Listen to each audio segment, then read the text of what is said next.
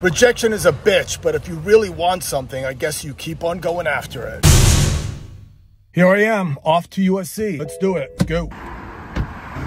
So being that I was a graduate of USC, Annenberg, with a communications management degree, Phi Kappa Phi, and I was also an author of several music business books, and I'd already been doing a lot of lecturing. It was so important for me to actually get a gig here teaching as a professor. You know, the interesting thing about it is when I actually applied to teach here, I actually got turned down. And that actually broke my heart, to be quite honest with you, because I thought it was perfect for it, you know? And, but you know, I kept in touch with the school, I kept in touch with the professors here and things like that, kind of reached out once in a while, and then I heard of another opportunity, so I auditioned again. And I didn't get it the second time either. And that time like really killed me. I was just like, man, you know, I thought I nailed the interview. So at that point, I just pretty much gave up on it completely. And at the strangest time, driving down the street and I get a phone call and they're like, hey, we got a course for you. Do you want to teach it? It starts in about 4 weeks or so. It just comes to show, you know, in the music business, like